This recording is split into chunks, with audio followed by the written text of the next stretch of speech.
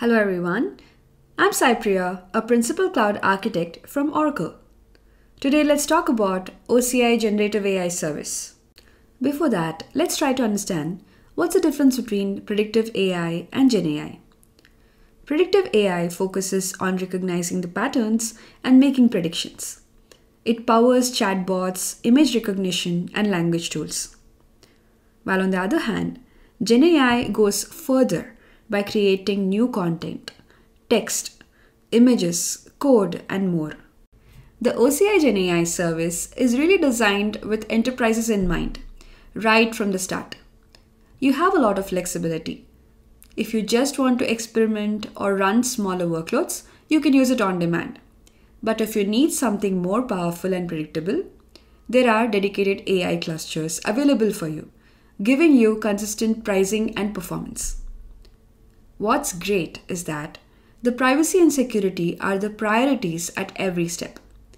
Any custom models or data, you can stay completely private. They are never shared with anyone outside your organization. Plus, you can further fine-tune the models to fit your specific needs. If you already have existing workloads, integrating OCI GenAI service into your current setup is straightforward. How does a generative AI work? The user provides an input or a prompt in the natural language. The large language model, that is LLM, then analyzes this text and generates response. It can summarize, transform, extract or classify information based on the prompt and delivers the output in the format requested by the user.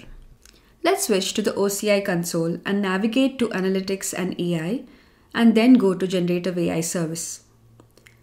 This page provides an overview of available services, including service stores, documentation, metrics, and so on. You can open the playground to explore the chat and other generative AI capabilities. In this video, let's explore chat and embeddings. Under the chat section, you can select a model and quickly interact with a large language model. You can either use one of the existing examples or start typing your own prompt. Here, I'm entering a prompt to generate a job description for Principal Data Scientist role at Oracle, along with several requirements. Let's see what the model generates. Initially, I noticed the response was limited to around 599 tokens. Since I wanted a more detailed job description, I update the parameters such as maximum tokens, temperature, and others to refine the output. Let's try out a different model.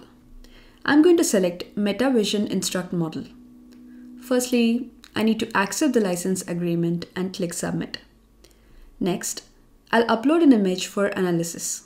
Here, I'm going to upload a screenshot of racing car.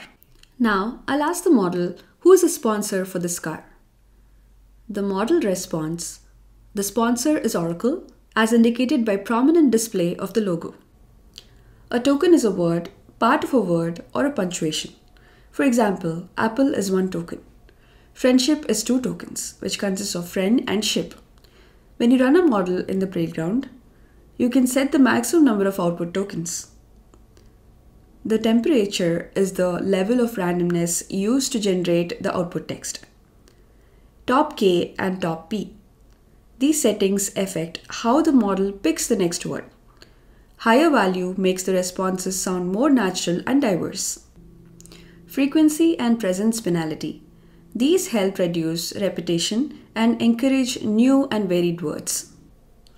The seed parameter is used for ensuring that your results stay consistent, even though the model includes randomness in how it generates text or images. Let's check out the code. Under the development tools, you can pick the language of your choice. Let's review the Python code. Here, you can see the endpoint and the model ID along with the example code. You can directly copy it and use it in your own application. Let's go through the embedding tab. OCI Generative AI embedding models turn the text into numbers, called embeddings, and that capture the meaning and the context. Think of it like giving words a unique fingerprint based on what they mean. So car and automobile have the similar fingerprint like car and banana don't.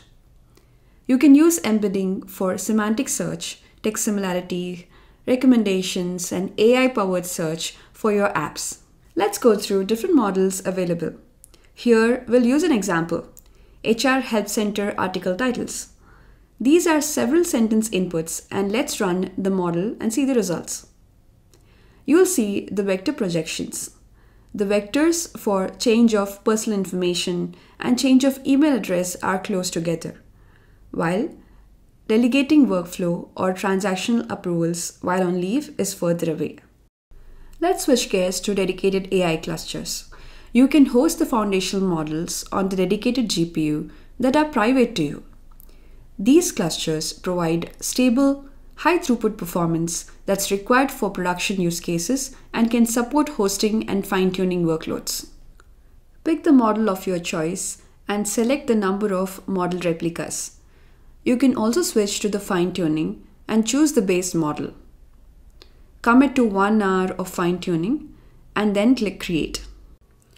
You can also create a new custom model or new version of the existing ones by fine-tuning the base model with your own dataset.